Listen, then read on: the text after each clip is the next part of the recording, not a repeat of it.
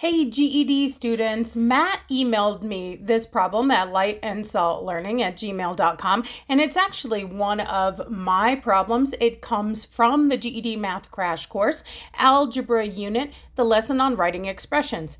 And I was super excited to bump this example up to the top of my video list for a few reasons. One, it is so GED typical. In fact, I would not be the least bit surprised if you saw one just like this. It involves a lot of skills. It involves the skill of understanding ratios, the skill of interpreting word problems, and the skill of writing algebraic expressions. 3 GED skills all in one place. That's the kind of stuff they love to do.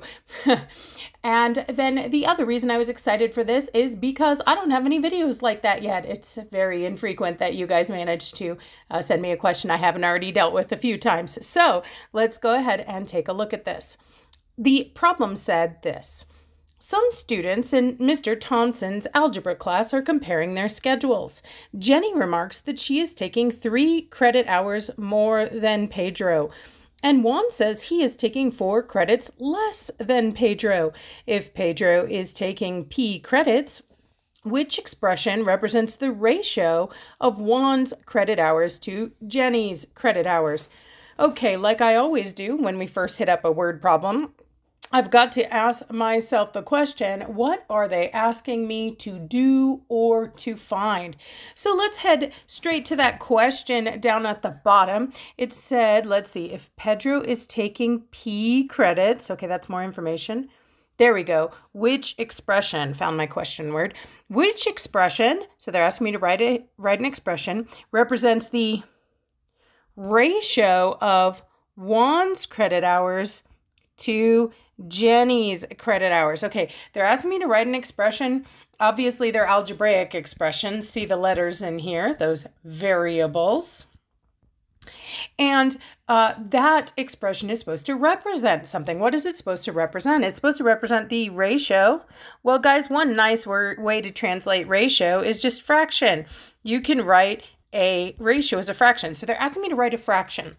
And now, what fraction do they want me to write? They want me to write the ratio of Juan's credit hours to Jenny's credit hours. So remember, guys, order matters with ratios, with fractions. And when you're told to write a ratio of blank to blank, you're going to go, so if it's blank to blank, whoa. I need an actual blank, not the word blank.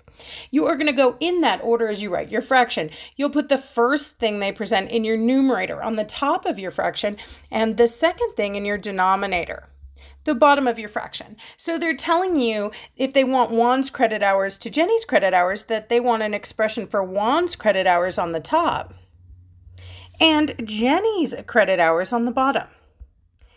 Now here's the problem. If you go and you look for that information, well, it gets a little weird. Let me show you what I mean. So Juan's credit hours. Go looking through this problem, find what we know about Juan. Here we go. It says Juan says that he is taking 4 credits less than Pedro. Juan's taking 4 credits less than Pedro. So, I mean, the question would remain, well, then how many is Pedro taking? Like, I can't figure out Juan unless I know about Pedro. And that's exactly what makes this an algebraic expression. We have a mystery. Look at what the problem says about Pedro. Pedro is taking P credits. Some number they won't tell us. We don't know if P is 15 or 12 or 8. All we know is that he's taking some number of credits, and since we don't know how many, we're going to substitute in that letter P to stand for this unknown number. Okay, now, interesting, we see that Juan is taking 4 credits less than Pedro. So if you want to talk about Juan, you have to do it in relation to Pedro. You have to deal with that P. Now, the problem that most students have is that they go, oh, less than means subtract. I'll just take 4 and take away Pedro's credits. And there it is, 4 credits less than Pedro. And I would say that's not true. I'll say that again. I don't want to take the number 4 and take away Pedro's credits. Let me just, in order to understand this, let's pick a random number. Let's say Pedro was taking, I don't know, 12 credits.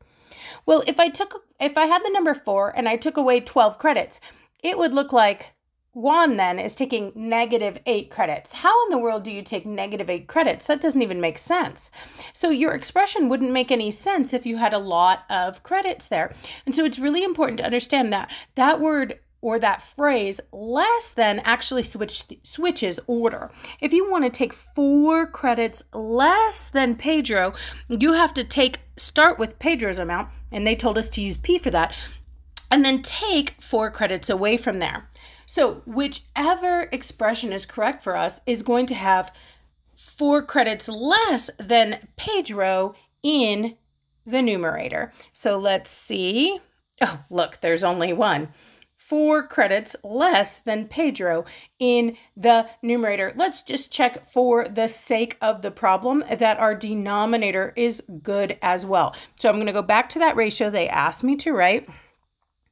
And they asked me to do Juan's credit hours to Jenny's credit hours. Now, let's go figure out what the problem says about Jenny's credit hours.